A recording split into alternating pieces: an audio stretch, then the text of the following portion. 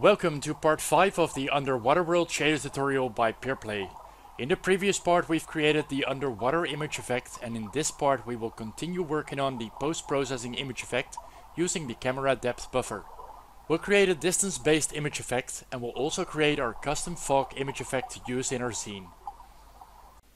We'll start where we left off in part 4, and we're going to set public variables so we can set the material of the shader that we created for our image effect. So let's go over to the camera and double click on the underwater effect. Now let's create some public variables so we can control the underwater effect shader. So let's create a public float, and we're going to call this float the pixel offset. Now let's add another float, and we'll call this the noise scale.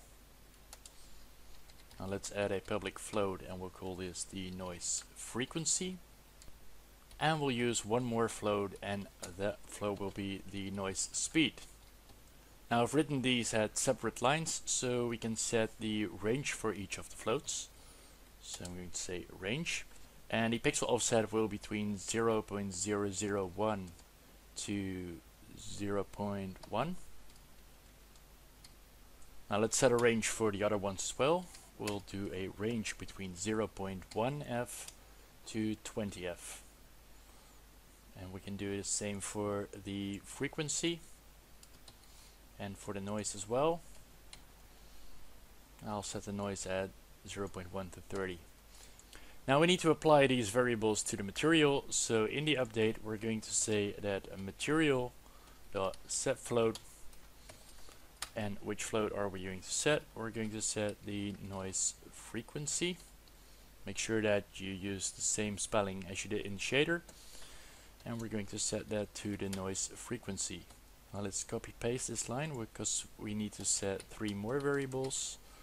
So the second one is called noise speed, the noise scale, and this one is called the pixel offset.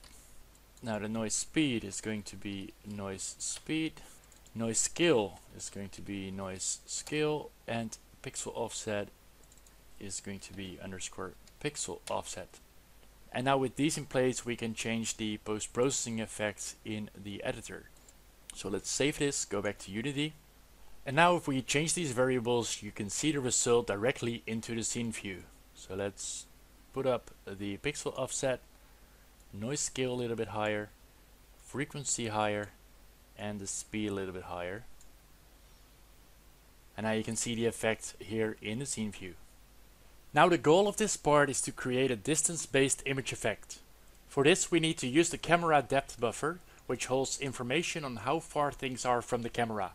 To practice with this we will be using a new image effect, creating colored fog, and once we have that working we can apply the same logic to the underwater effect. Let's create a new C# script, and we'll call this the fog effect. Now go to the camera, and we're going to add the fog effect to the camera. Now let's untick the underwater effect, and we're going to open up the fog effect.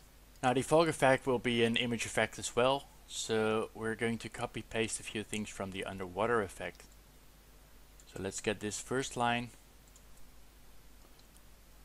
put that above there. We'll also get the material. Now we don't need these values, but we do need the on-render image. So we'll copy paste that into the fog effect. Now we have to specifically tell the camera to render its depth, so we gotta do that. So in the start we're going to say get component, and we're going to talk to the camera, and we'll get the depth texture mode, and we're going to set that depth texture mode to a depth texture mode of depth. This will make sure that the camera output will render its texture into this on-render image, including the depth.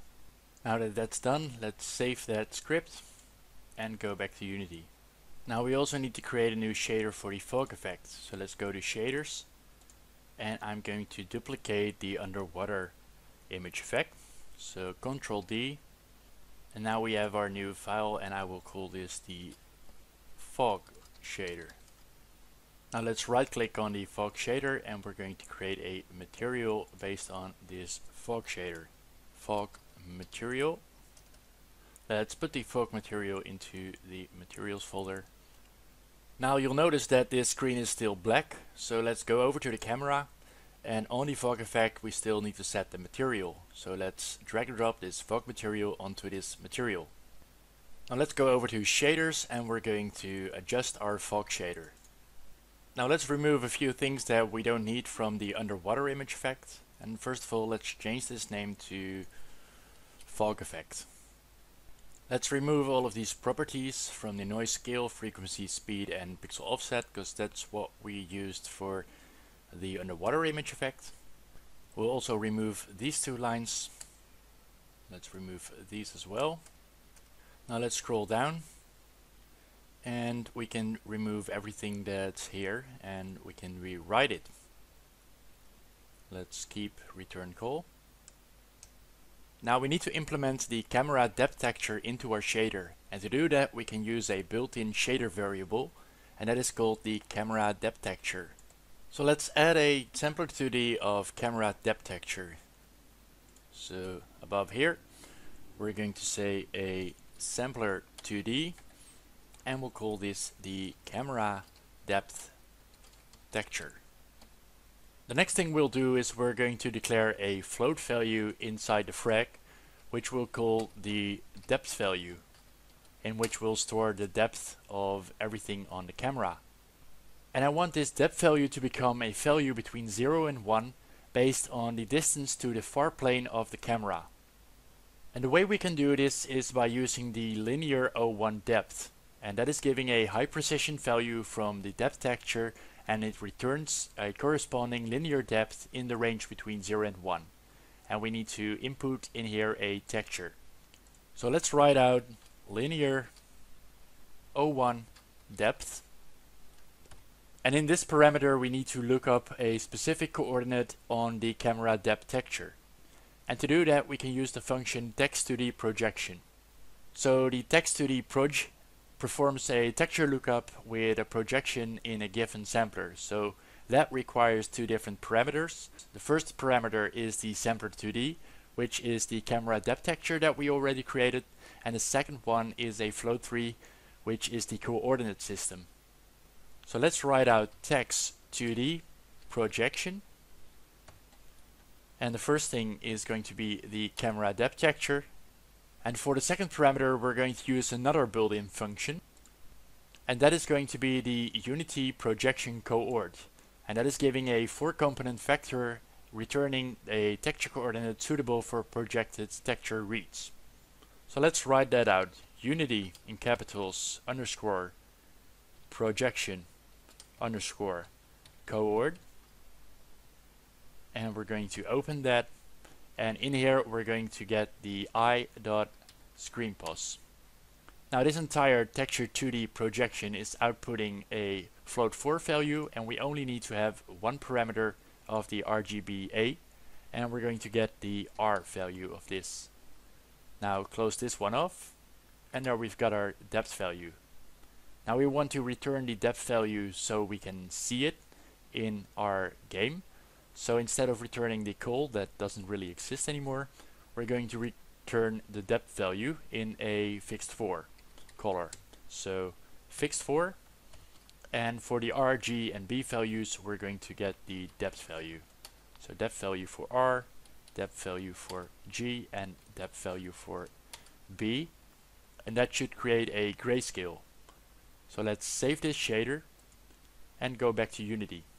Now back in Unity you'll notice that it does work, but we see just a plane and we don't see the tessellated plane, and that is because the camera is in forward rendering mode, and if we switch the camera to the vert render mode then we'll see the hills and we see the depth of everything.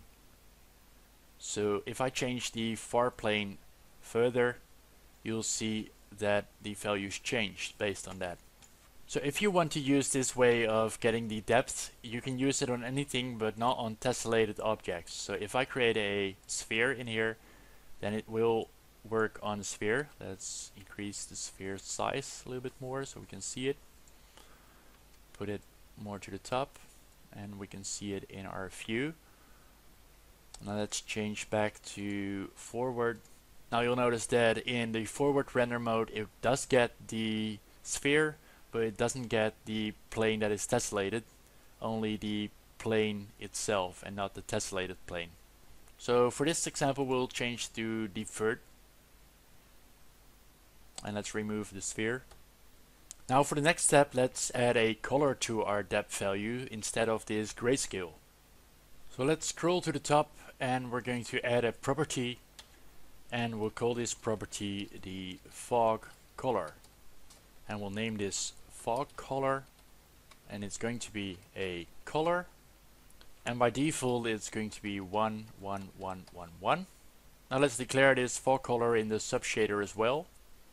So we're going to say a fixed for, and we'll call that fog color.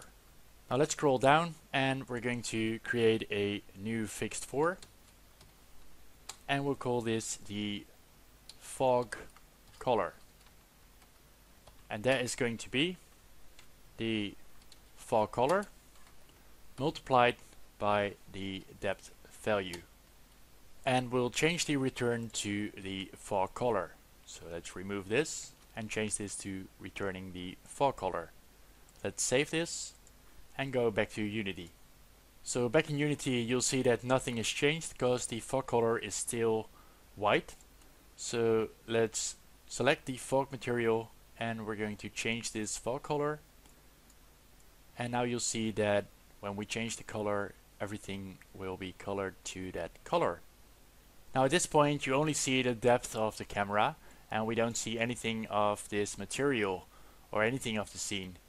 And we want to combine this color with everything that you would normally see if I turn off the fog. So we're going to combine this with the fog so we'll see it actually as some fog.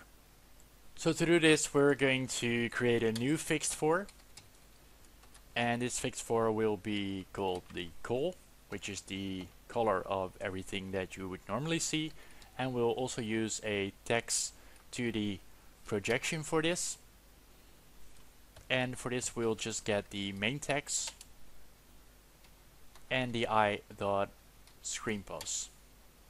Now to apply the fog color to the color of the main text, we're going to return a lerp between the color to the fog color, and we're going to use the depth value as the lerp parameter.